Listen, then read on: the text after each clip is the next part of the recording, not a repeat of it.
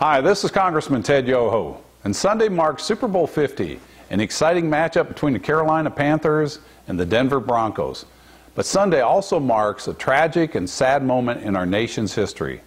This Sunday, the United States will experience the largest increase of the human trafficking incidents for the year.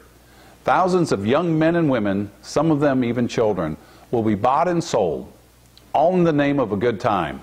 So while we enjoy our Super Bowl parties with our friends and our families, remember, human trafficking is happening all over our country, in our communities, and on Sunday, in the shadows of the bright lights. As the saying goes, if you see something, say something.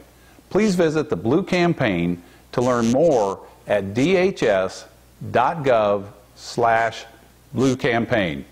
Thank you for watching and enjoy the game.